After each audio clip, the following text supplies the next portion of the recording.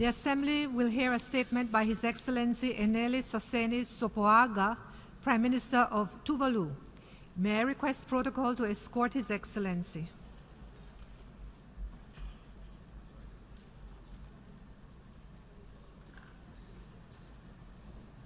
I have great pleasure in welcoming the Prime Minister of Tuvalu, His Excellency Enele Sosene Sopoaga. I invite him to address the General Assembly.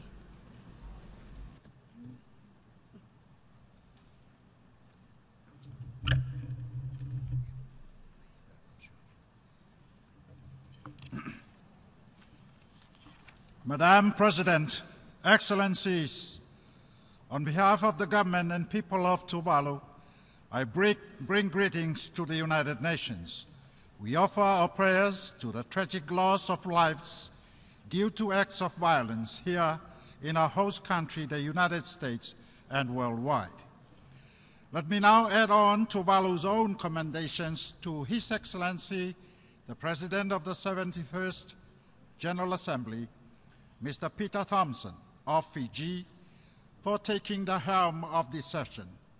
While we appreciate the enormity of the task placed upon Fiji, we also have full confidence in His Excellency's and Fiji's ability to steer us through the troubled waters of global oceans. As the smallest member of the United Nations family, Tuvalu continues to hold dear to our hearts the noble values and principles of the United Nations, and also our stern hope that out of the great halls of the United Nations, peoples of all races and creed, of all countries, big and small, particularly those whose very existence is threatened by human-induced strife, conflicts, and especially by the impacts of climate change, will be saved. Madam President, over the past few days, the leadership of this great body was put to the test. Could we leaders provide the vessel, the canoe, buoyant enough to protect and save even the smallest islands of the planet? Will this United Nations canoe enable us to rise with the tide of progress and to sail through the surges of environmental insecurity and climate change? Or will it sink us?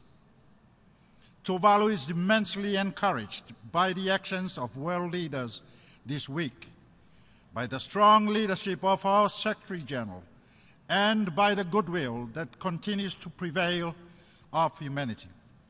The adoption of the New York Declaration on Migrants and Refugees and the compounding commitment to the Sustainable Development Goals 2030 agenda, and the many countries that have ratified the Paris Agreement on climate change have given us hope and renewed trust and confidence in the work of this body, the United Nations, and its ability to rise to our hope for the security, progress, and protection of our human rights. But this said, Madam President, we must deliver on our words.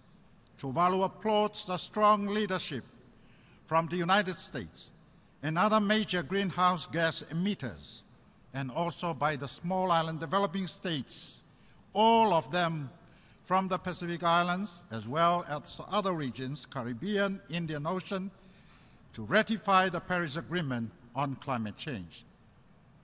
But this is not enough. We must ensure that the Paris Agreement enters into force. It must be fully elaborated and operationalized as early as possible on real adaptation and mitigation work.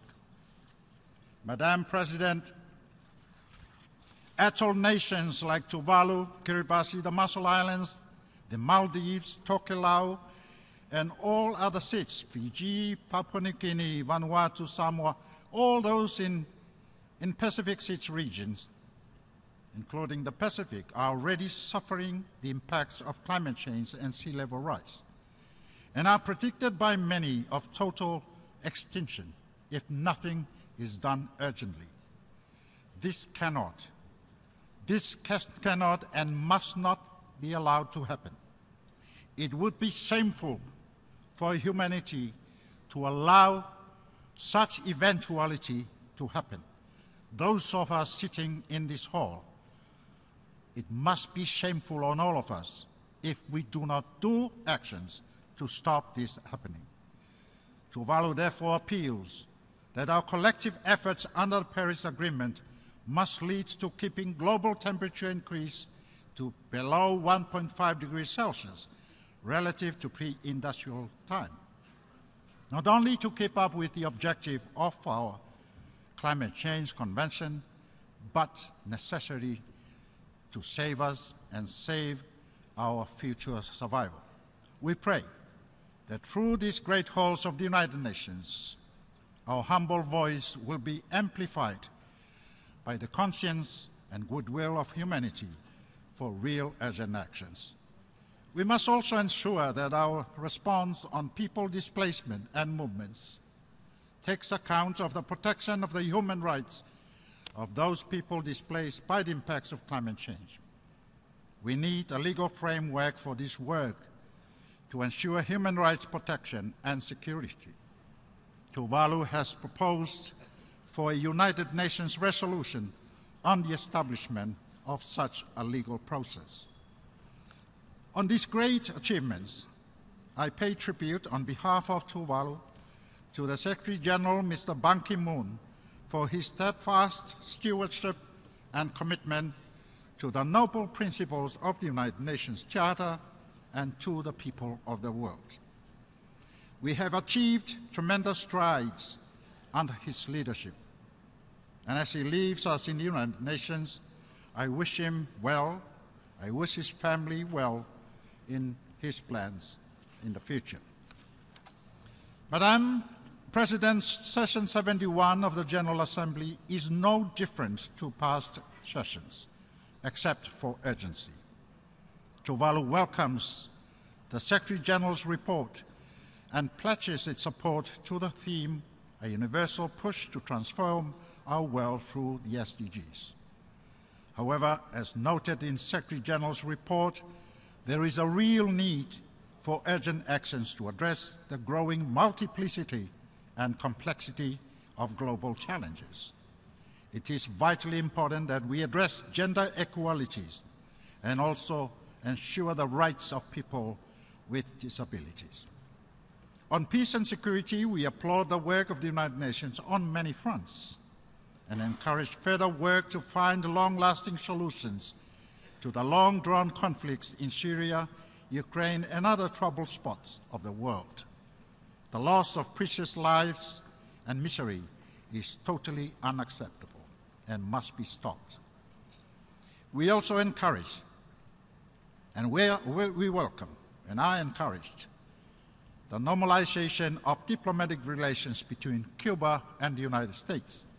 However, we believe it is important for security and peace for those relations to be translated pragmatically into other areas of cooperation, recognizing, of course, Cuba's humanitarian support and contribution, including its support to Tuvaluans on scholarships and training that we have tremendously benefited from. The preemptive and provocative actions displayed by the People's Democratic Republic of Korea against the Republic of Korea and its potential implications against peace and security of the world, including our own Pacific Ocean region, are totally unacceptable. We deplore these actions and urge for urgent actions to have these acts or to move this act into complete seizure at the earliest opportunity. We are also concerned with the continuing denial of the rights of the 24 million people of the Republic of China on Taiwan to be readmitted as a UN member and to participate in the work of the United Nations and its specialized agencies. We must recognize that Taiwan is a vibrant democracy, and we have seen and witnessed them having recently elected and inaugurated a new president. Taiwan's genuine efforts in supporting various developmental and humanitarian undertakings, including those to support Tuvalu and many developing countries, needs to be recognized as well. And as we roll out the implementation of the SDGs, Madam President, Taiwan's direct and indirect support will greatly help in leveraging existing partnerships. Taiwan is already involved in the work of many specialized UN bodies, like the World Health Assembly, WHO, and ICAO. We truly believe, therefore, that Taiwan must be given international recognition for active membership and participation in all international bodies of the United Nations. In the same vein, the principle of self-determination must all be respected and honored. The violation of human rights in West Papua and their desire to achieve self-determination is a reality that this great body, this great hall, cannot continue to ignore. It must take this into account. It must not allow actions in the guise of principles of non-interference and sovereignty as reasons for inaction. The UN must act on this issue and find a workable solution to give autonomy to the indigenous peoples of West Papua. On development, we are pleased that we now have a united front, our Sustainable Development Goals Agenda 2030, underpinned by the foundational principles of interdependence, universality, and solidarity. No country, big or small, rich or poor, can do and meet its SDGs alone. We must collaborate in durable and genuine partnerships on all the sustainable development goals to benefit us all. Our urgent focus, however, must be for the individuals at the margins of our societies who can easily be left behind, honoring their basic inequities and insecurities with practical and timely remedies. We are indeed their beacon of hope, and our Agenda 2030 must deliver in guaranteeing the fundamental rights and welfare of all citizens, current as well as future generations. Madam President, our unity, however, is built on diversity. The United Nations can only be as effective as the sum of our positive national and regional actions put together. We are grateful, therefore, for the work ending or resulting in a Samoa pathway on small islands developing states, and believe that for SIDS like Tuvalu not to be left behind, it is critical that the strategy is fully implemented with proper provisions for SIDS in all UN agencies and programs. Tuvalu has recently launched its own national strategy for sustainable development called Te Kakenga Tolu, which means progress in Tuvalu, to respond and domesticate the Agenda 2030. Te Kakenga Tolu is based on the theme Protect and Save Tuvalu, and it's based on the principles of local ownership and leadership of development, inclusiveness in decision-making, and also on mutual trust and respect in cooperation with partners.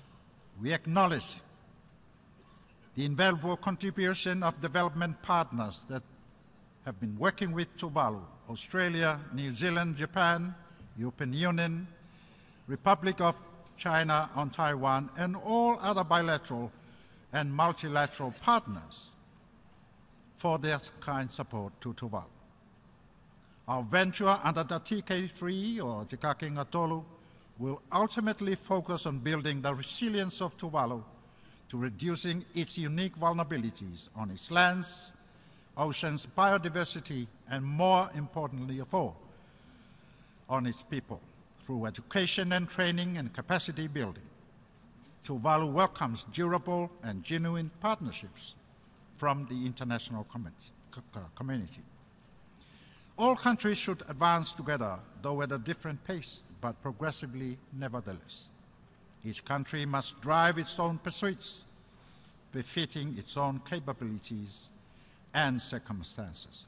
Madam President, fundamental gaps exist in the achievement of our Millennium Development Goals, especially in least developed countries that are also SIDS, or small island developing states, like my own Tuvalu. While poverty indices on human development in our countries may have been improved, our atoll nations will forever remain small and far from development. And our level of vulnerabilities and fragility will continue to present us with unique challenges, however well-intentioned and planned our plans may be. Special windows of opportunity, therefore, Madam President, for SIDS, that also LDCs, are needed.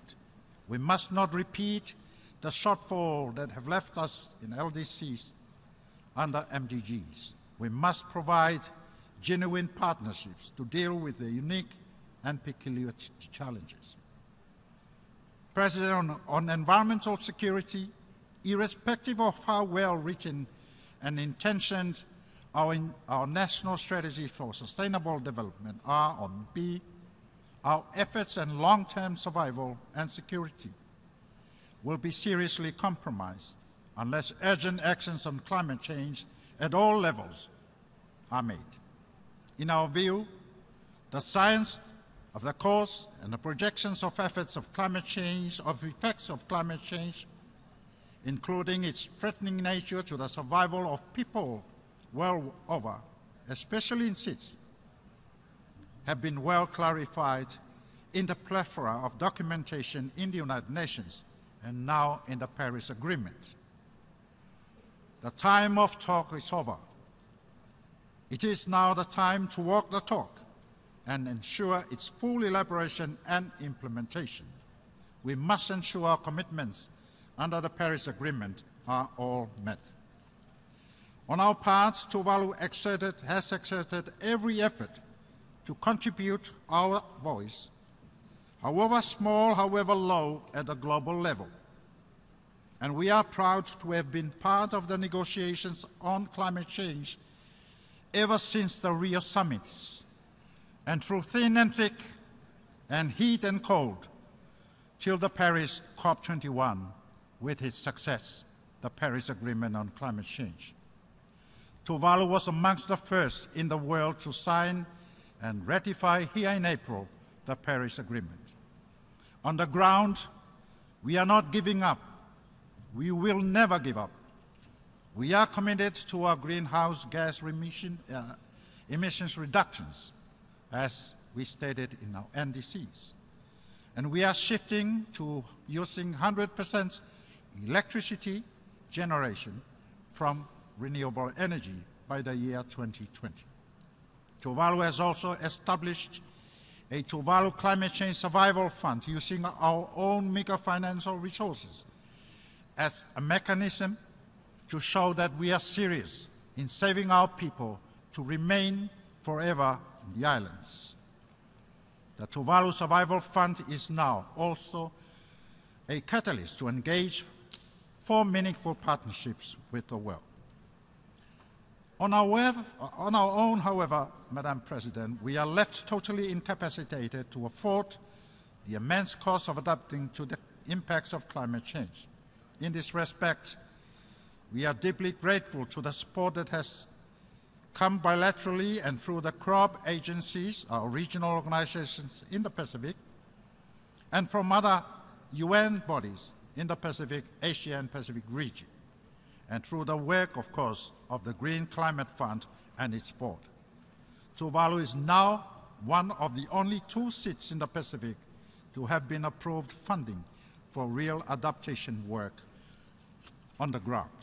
We thank the United Nations Development Programme for partnering with Tuvalu in the development of our proposal, and we also thank the GCF2 co-chairs and board members, and in particular our own SIDS representation in the GCF board, for all their kind appreciation and favorable consideration. While appreciative, there is an ongoing need to build our capacity at the national levels on project proposals, writing, and reporting. Let me assure the GCF board members and partners of Tuvalu's total commitment to ensuring the success of the approved project, and of course, indeed, our full cooperation for further partnership in the future with GCF. Mr. President, we are also very appreciative of the assistance that have been forthcoming to Tuvalu following TCPAM in 2015. However, we believe there is a need to establish a more systematic mechanism or way of responding to disasters in small island developing states, particularly those in the Pacific. We have proposed for the establishment of a Pacific climate change insurance facility to help us get the assistance on time of disasters without having to wait for partnerships and responses from partners. We welcome the Oceans Conference to be held next year in the United Nations. Pacific Island countries were instrumental in ensuring that oceans were included in Sustainable Development Goals, because the oceans are we, and that is the basis of our life in the Pacific. Collective action to address illegal, unreported, unregulated fishing, ocean acidification, and protection of biodiversity beyond the limits of national jurisdictions and reforms to the UN law of the sea to ensure that our rights to protect the natural resources of our islands are properly addressed. President, the oceans ahead in the work of the United Nations are rough and tough. More than ever, we need more moral and soul-searching, other than just regurgitating good governance and political solutions. More than ever, we also need the helping hand of Almighty God to guide us in our work. We must bring God to the center of our human and United Nations endeavors to ensure reaching our destiny with success. Next week, Tuvalu will celebrate the 30th anniversary of our independence. Please partner with Tuvalu and we with God in our journey forward. Madam President, I wish you all the best in our pursuits of this session and reiterate that Tuvalu fully believes in multilateralism, and we believe as a state we cannot survive without our United Nations. If we save Tuvalu and sit through the SDGs, and particularly on the goals of climate change and oceans, we will save the world. May God bless the United Nations. May God bless Tuvalu. Tuvalu Modedu. Thank you.